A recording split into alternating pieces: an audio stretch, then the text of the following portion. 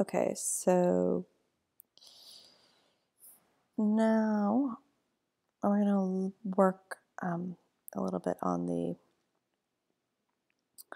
synthesis side of things. So we're going to use the frequency modulation tutorial as the basis for this assignment. So begin by going to the file browser,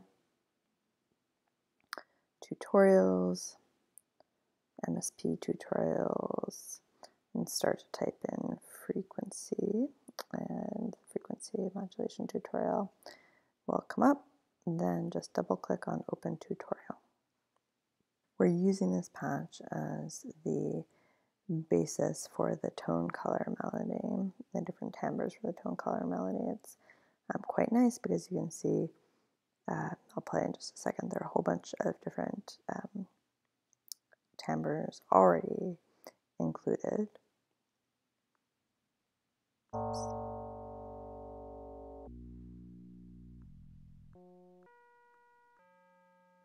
Right, so there's all these different colors that are already included, and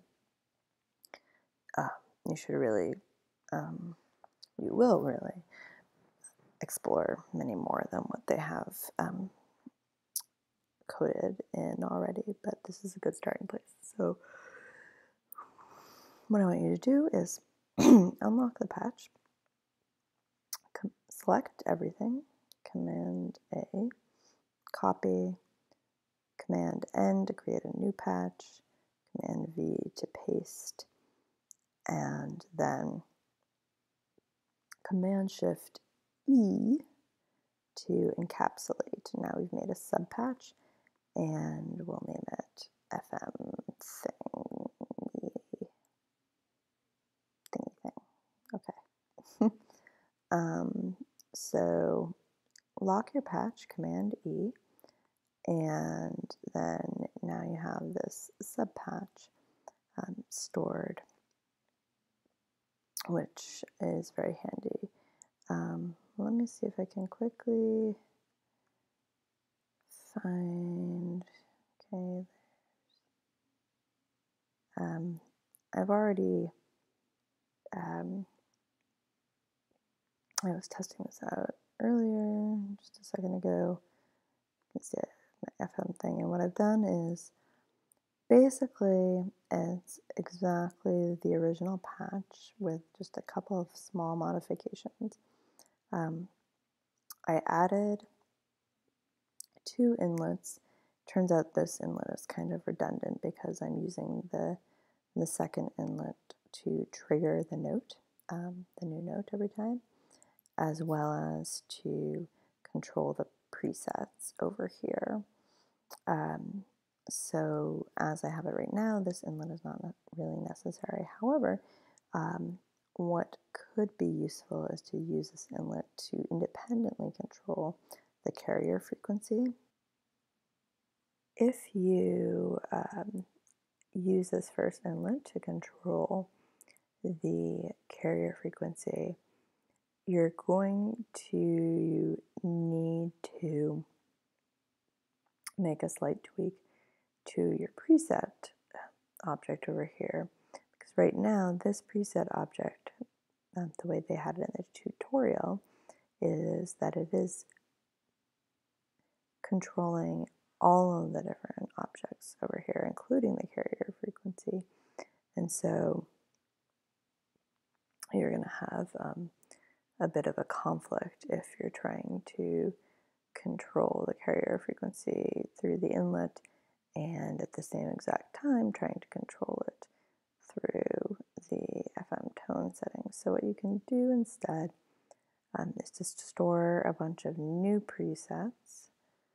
You could even use a new preset object to help do this, but in the meantime, you'll need to store new presets after you've connected this outlet to the carrier frequency to say that you're going to exclude the carrier frequency from the presets. So now if you say Command E to lock this and you made a bunch of changes and you said Shift, clicked clicked on Shift and clicked on preset 1, for instance, to set the first preset, it would set every single object in here except for the carrier frequency. It would do nothing to the carrier frequency. So that's something to keep in mind.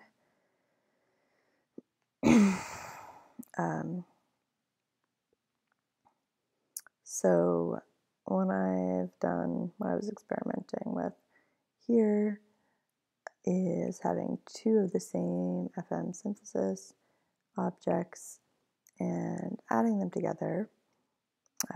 So experimenting with different colors, different timbres.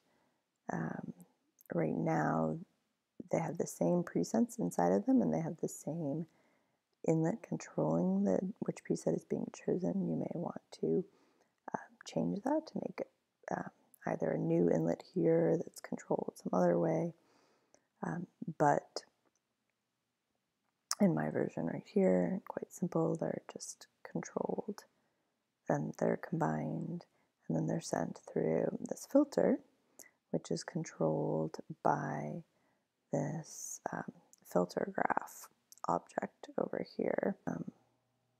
So now this test patcher is connected to this patch that we were working on before, and what happens is when I press play, it'll play the sequence that we've loaded in this load mess object. And as it plays, each note will trigger the counter object, which will count up, starting at 0 from each note, and it will send those integer values into the test patcher, and it will send the integer values into each of the FM thing subpatches, and the second inlet here, which then does two things.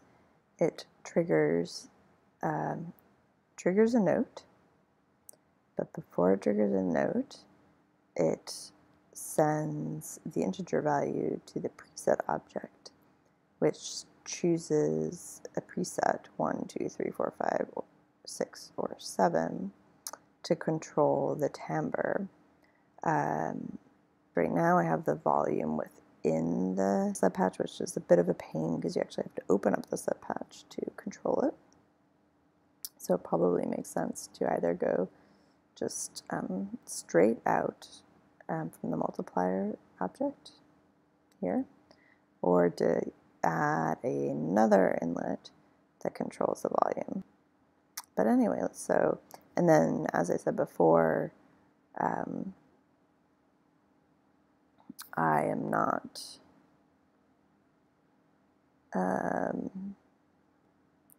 well, maybe I should just go ahead and do that. Give me 1 second, I'm gonna see about switching. I'll show you. So I'll show you what will happen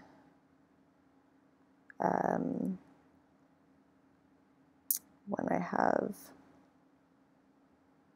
the get rid of the bang, so we don't need that. And